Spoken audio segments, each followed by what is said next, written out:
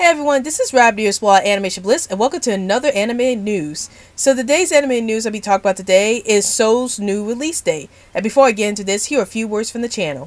Hey guys, if you want to check out more content from this channel, then tune in every Sunday and Monday for new videos.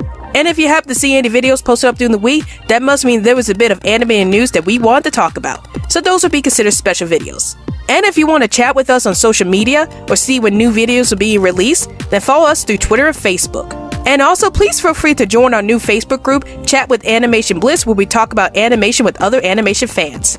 And now, we return to our regularly scheduled program. So it's been stated that Disney plans to release the Pixar animated film Soul to Disney Plus on December 25th, instead of releasing it in theaters in November. And the reason for this was because of the coronavirus pandemic that's currently going on, and the fact that a lot of movies are being delayed as a result. So what are my thoughts about this whole situation? Well, I'm actually glad that Soul is actually being released through Disney Plus and on Christmas Day, because one, we finally have a family movie to watch on Christmas Day for Disney Plus. So if you have Disney Plus, it'd be great to watch a family movie like Soul on Christmas Day. And two, I'm not that surprised that they're releasing this movie through Disney Plus because, again, of the virus pandemic that's going on, and we're not really sure about the state of the virus pandemic by the end of the year. So I think it was safe for Disney to release Soul through Disney Plus at the moment, because again, theaters are closing down because of the virus pandemic, and it's kind of unknown at this point whether or not theaters will get back on their feet again after this virus pandemic is over and done with.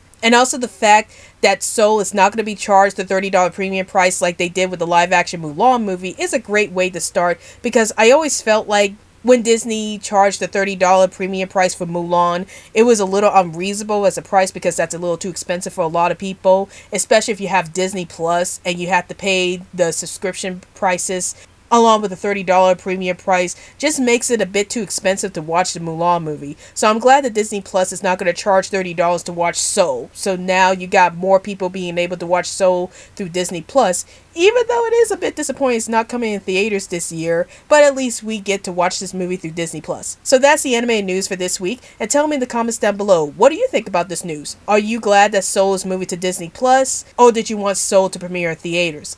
Please feel free to comment down below. Well, hope you guys enjoyed this video. This is Rab Animation Bliss, and I'll see you guys later. Hey guys, like this video? Then please feel free to hit that like button. And also, hit that subscribe button for more animation content from this channel. And now, roll the credits, please.